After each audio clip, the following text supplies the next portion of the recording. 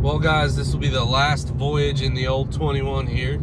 We are getting rid of it today. And on this video, I'll also show you what we're getting to replace it. I just wanted to do this review while I still got a couple minutes with it. Reason why I'm getting rid of it is I hate white. I didn't realize how much I hated white, but I hate white. I honestly, like, the fuel mileage, I mean, I think this thing knows I'm selling it, because this is the best fuel mileage I've ever gotten the entire time I've owned this thing. And I don't need to tow as far anymore with it.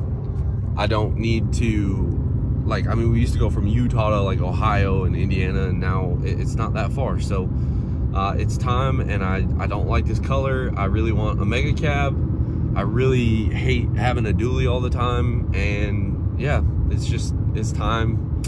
And I will show you guys what we replace it with, but it's going off. It's got 19,000 miles on it. I'm selling it for more than I paid for it, which is insane still, but we got something to replace it with. It's going bye-bye, and yeah, I'll show you guys what we got. All in all, if you find yourself in the market for a Ram 2500 or 3500, if you need a dually, great. This isn't a bad truck. I think I would have spec'd it different. I don't think I would ever do 410s again. I think I'd do 373s, but yeah, not a bad truck, just not what I want, not what I need anymore. All right, guys, we are in the truck. This is Seth's 19 F250 or F350. We got the gooseneck. We couldn't, just with everything going on with rod run and everything else, I had to go by myself. So I got the trailer so we could tow it home. We are driving through beautiful Tennessee on Interstate 40, headed towards the southeastern corner of like Bowling Green area to go look at this truck. And I don't know, this is the first time I've really had a chance to drive a Ford with a decent load behind it. It's just my empty trailer, but I don't know, like the exhaust brake kind of but the trans does shift better than the Aisin. And the one thing I noticed about the Fords is they really don't have a ton of power until like 2500. That's when this truck like kind of starts to scoot, but I do think a lot of it has to do with the trans tuning. But really nice of Seth to let us borrow it, and yeah, that's kind of what we're looking at on time here, and we're making moves, guys. Everything, I've never tried to let the channel down, even though sometimes I go spurts without it. It's just, new business is rough. Also, shout out to my boy Ethan over at WP Diesel, Ethan Patterson. Sick merch. All right, guys, so we're at B&M Motors in someplace in Tennessee. It's Topken, I don't know, Toppenston. It's right over the border of Tennessee, and we're here. This is a small dealership. I've been dealing with a guy named Alex and then another gentleman. They've both been really awesome. They actually, I mean, they really have, for a small dealership, they got 3 of these. They got 3 mega calves, and yeah, we test drove a couple. They were super awesome. Let me go on a test drive unaccompanied. For the market, very fair prices. And none of these are like clapped out. None of them are rusty.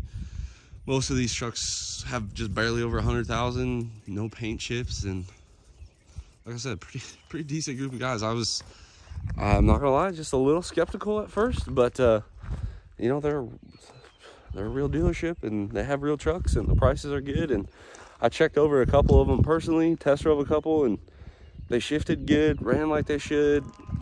I didn't hear nothing, no issues, no problems, nothing. I've been pretty impressed. Some of them are a little more modified than others, as you can see, some traction bars and stuff. But yeah, we're gonna go see if we can make this deal and get ourselves a new daily driver. And look at Seth's beautiful rig here, just towing that trailer with ease. But yeah, B&M Motorsports, or B&M Motors, very, very good group of guys. Well, guys, we are taking home the black on black tonneau cover 3500 68 Laramie black interior, never smoked in. Just a little bit better for what we need now. I'll explain why, but I'm gonna get this puppy loaded up on the trailer so I can get home, and we'll kind of go over what this is all about. All right, we got her all strapped down. Time to put Seth's truck to work. All right, well, we got her home. Nice rainy night. Trailer did good, Seth's truck did good. This thing still starts, and life's good. Let's get it unstrapped, and then not gonna lie, guys, between the last couple of days and weekends and everything, I'm pretty tired, so we'll finish this video up in the morning. We got Dave back into a Ram. We're going to drop Seth's truck back off so he can use it, and we already took a trip up into coal country, West Virginia, in this truck this morning. 200 miles round trip, and it is now filthy and covered in coal dust, but didn't leave us stranded, so that's always good. Got pretty good mileage too, like 19 if I recall. All right, so I know all you guys are asking, why in the heck did we just sell our 21 dually and buy this thing? So it's a 15, if I haven't said that, 3500, 68 trans, single rear wheel mega cab, and it's black. That dually, there wasn't a lot to be had. Trevor Peterson gave us a great deal, and I still appreciate that to this day. I never had a white vehicle like that, and I will never have another one again. Just not a huge fan of it. I also didn't like the quad cab portion. I love mega cabs. Like, I'd rather have a short bed and watch the gooseneck than have a long bed. And we drive it so much regularly in town and stuff that the dual rear wheels just weren't cutting it, and now our drives are a lot shorter. I mean, guys, we used to drive 30 hours one way. Now we're driving 8 hours, 6 hours one way. So we're not towing as far, we're not towing as heavy, and the dually days are just, for right now, behind us. Not many times in the market do you get to make money selling a used truck that you bought brand new. So I capitalized on that. I figured if the market tanks on this guy, I'll lose, I don't know, $4,000, maybe $6,000. Market tanks on that dually, 20 grand, easy, gone. So we got this one. We're gonna do some upgrades. We got valve body coming, maybe some turbos, some fueling, some tuning. We got to do some regular maintenance, ball joint, shocks, hubs, probably look at the brakes, stuff like that, all our fluids and filters. But yeah, this is a one. I'm now the second owner of this truck, and we took it to West Virginia today, no problems at all, got good mileage, drove nice. Definitely needs a steering stabilizer and shocks, but I looked under here, it's the factory stuff, so I'm not that surprised. And yeah, this is it. Pretty dirty, but Laramie, decent stock wheels. We'll get wheels and tires on it. Came with this bed cover. Did come with my grandpa step here, which I'm a big fan of. Our B&W hitch for our dually fits in this receiver as well. And yeah, it's extremely dirty, but yesterday it was clean until I drove it. It's in really good shape. Paint's not scratched, micro scratched, nothing like that. We do have to work on the amp research steps. I just pulled the fuse out for right now. This one works, the driver's doesn't, so we'll have to cross that bridge when we come to it. But yeah, it is the blackout edition. Nice headlights, and honestly, guys, I think these headlights are brighter than my 21. Maybe I'm seeing things different, but like, these headlights are insanely bright. It does have the gooseneck prep package, so all the stuff from my 21's there. So this thing is ready to tow. That's rough. Still working out the kinks on that one, but anyway, that's there. And it is a Laramie mega cab. Really not all that much to say about it. It does have side steps, but I don't know, these ones just kind of fit weird, so I unplugged them. But yeah, if you guys haven't seen the inside of a mega cab, here you go. Very nice and spacious, and yeah, not too bad. Let me take you guys in here. Now this is something that we might change. I might put a business center console in, but for right now, this at least gets it done. 68 truck.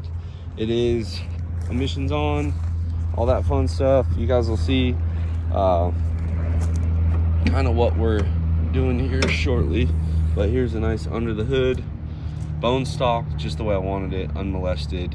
And yeah, we're just gonna kind of go through its paces. If I'm being honest, the 4th gen front ends on these, I think I like more. Maybe I didn't, but now I do, if that makes sense.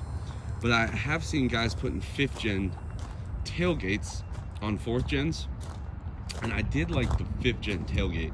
I thought it was a little nicer than these, so we might do that. And as you guys have seen on the hood, it's emissions on, and we're gonna have some fun with it. It'll be a good time.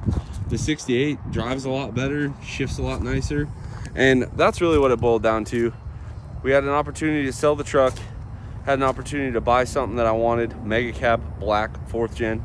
It's a 1-owner truck. I actually got the original owner's name. He towed golf carts with it and kind of used it as his daily. He just buys a new truck every 100,000 miles.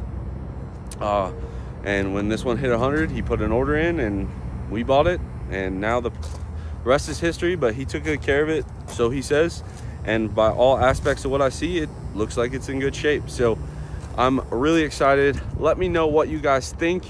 If you guys have any companies that you would like to see that I haven't heard of, drop them in the comments below. I'm so happy to be back in a black Mega Cab. And yeah, give this one a thumbs up, drop that comment, subscribe if you're not already, and as always guys, I will catch you on the next one.